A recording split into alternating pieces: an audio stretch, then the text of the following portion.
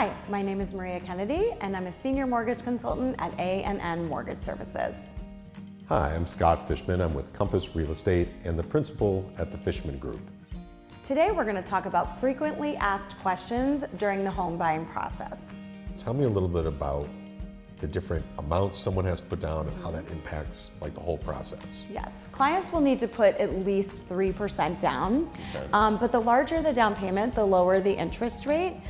If clients put less than 20% down, they will also have what's called PMI, or private mortgage insurance. Got it. Okay.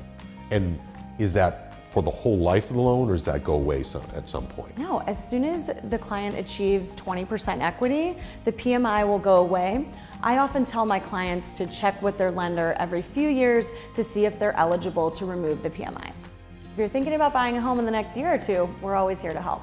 We can't wait to answer your questions.